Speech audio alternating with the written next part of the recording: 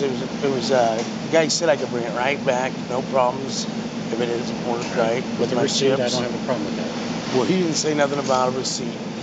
Okay, but that's our policy. It's posted up at the service desk. Oh, really? When did this start? It's always been up there. Really? Yep. I've brought lots of things back to Walmart without a receipt in my life. Is there somebody above you that I could talk to, or are you it? You're more than welcome. I'll have the co-manager come up here. All right, that'll be better. Okay, thanks.